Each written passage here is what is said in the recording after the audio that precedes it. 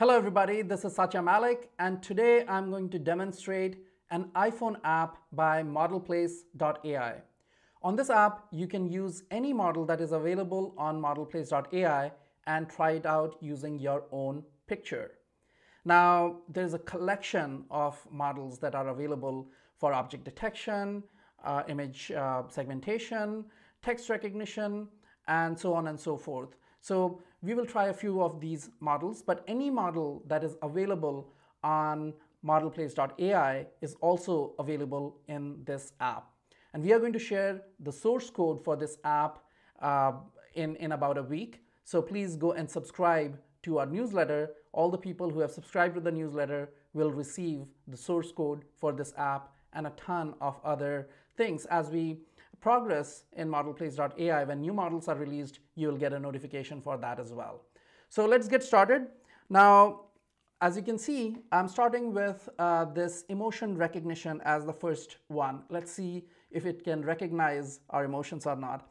The app is very simple. When you land on this app, the only thing you see is, hey, pick a model first, because we don't want to complicate it. You just pick a model. I have picked emotion recognition. There are a bunch of models here you can see for vehicle detection, emotion recognition, text detection, and all kinds of object detection. We'll go over a few of those. So let's pick emotion recognition, and I'll take my own picture and see what my emotion looks like. Turn it around.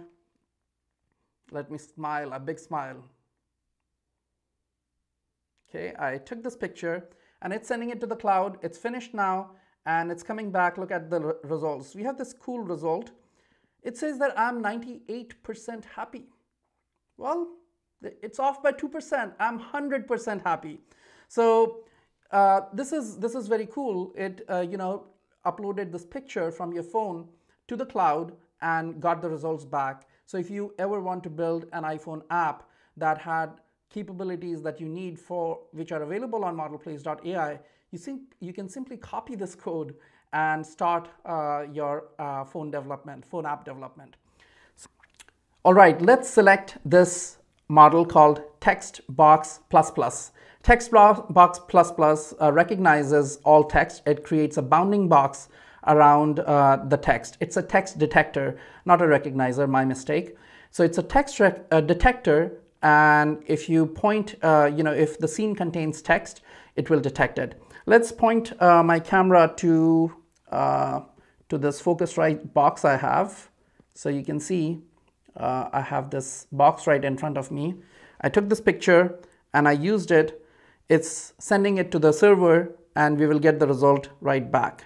You can see here that the bounding box is around the word Focusrite. And this is just a cool before-after kind of effect. You slide this, the upper part of the image is before and the lower part of the image is after. Now let's pick another model and see if we can get some other results.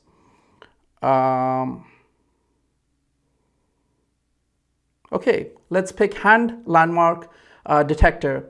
Now, I am not George Costanza.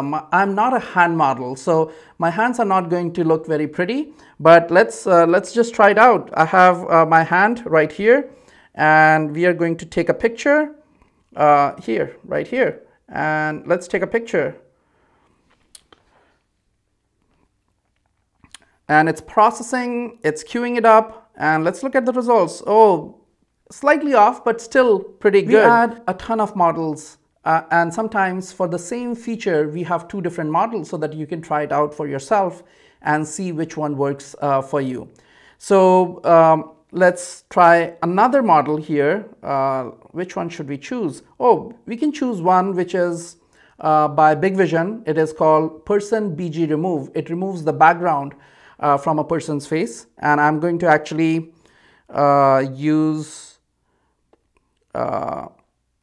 I'm going to turn it around, use it on my picture live. Let's see how it does. If it doesn't do good, I can talk to the people who created this and improve it. But let's see how it goes. So we are sending it to the cloud. It's queued up again, and fair enough. It does a very solid job. You can see that it removed the background and replaced it with a black background. Pretty solid, I would say. So very nice results. And let's move on to some other examples. Let's see which one we can choose. Face mesh, maybe another one. Maybe I should remove my glasses. It will create a mesh around the face. Or maybe not. I should just keep going with this. Let's see what kind of face mesh we get. Okay. Now this is sending, look how quick these results are.